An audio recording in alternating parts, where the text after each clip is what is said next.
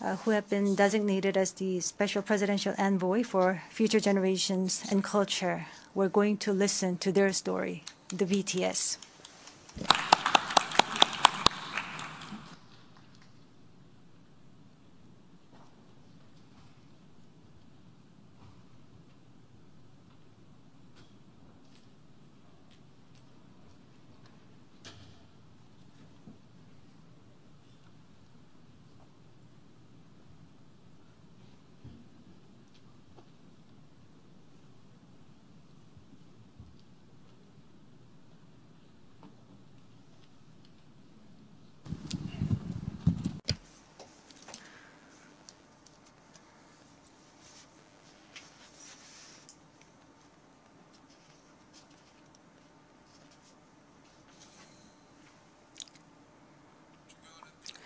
Your Excellency Abdullah Shahid, President of the 76th United Nations General Assembly, Your Excellency Secretary General Antonio Guterres, Your Excellency President Moon Jae-in, and distinguished leaders from around the world, it is an honor to be here today, where BTS appointed as Special Presidential Envoys of the Republic of Korea. We're here today to share the stories of our future generation.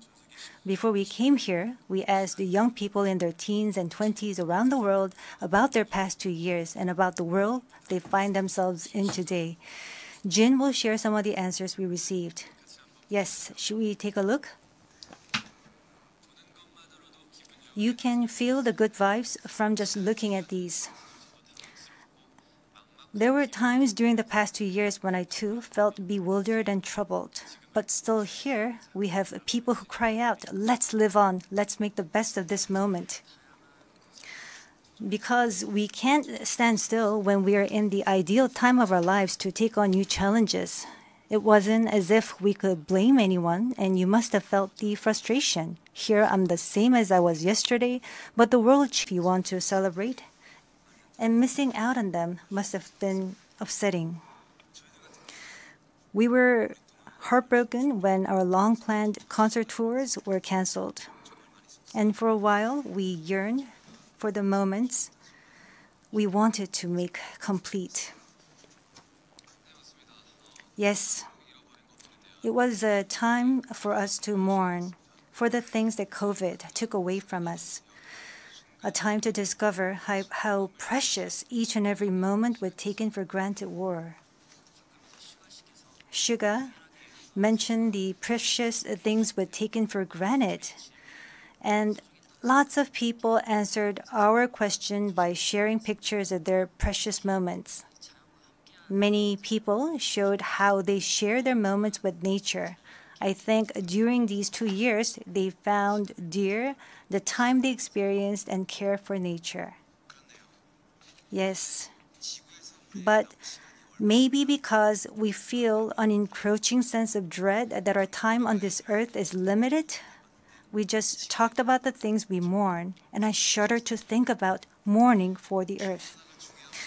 Everyone agrees that climate change is an important problem, but talking about what the best solution might be, that's not easy. It's a topic that's tough to make conclusions about. Yes, it is a tough discussion, but I learned while preparing for today that there are many young people who have an interest in environmental issues and choose it as their field of study. The future is unexplored territory, and that's where we, more than anyone, will spend our time. So these young people were searching for the answers to the question of how we must live that future. So I hope we don't just consider the future as grim darkness. We have people who are concerned for the world and searching for the answers. There are still many pages left in the story about us, and I thought we shouldn't talk like the ending's already been written. Of course, sometimes the world seems stuck in place even if you're ready to go. Sometimes it feels like you've lost your way. There was a time when we felt the same way.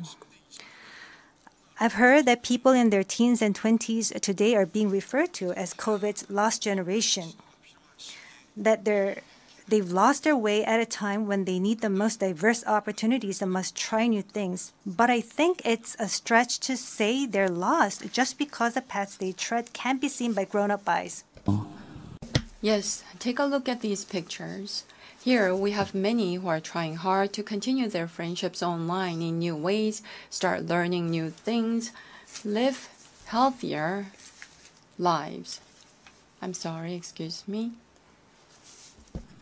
네, 새롭게 공부를 시작하고 더 Yes, these kids are trying to learn new things and trying to figure new things out. They don't look lost. They look like they are finding new courage and taking on new challenges. I think that's why instead of the lost generation, a more appropriate name would be the welcome generation.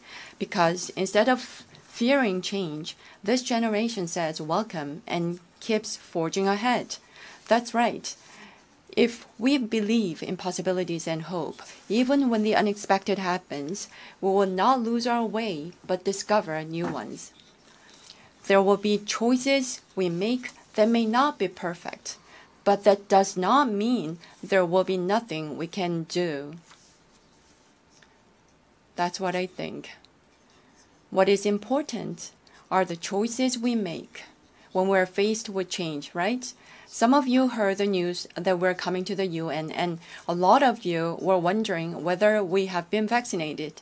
And I'll take this opportunity to say yes. All 7 of us, of course, we received vaccinations.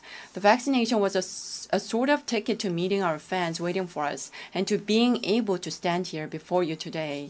Just like we said in our message today, we too are doing the things that we're able to do right now. Like the vaccinations, efforts are continuously underway to keep this new reality going forward. And I think the day we can meet again face to face is not far away. Until then, I hope we can fill each of our days to the brim with positive energy.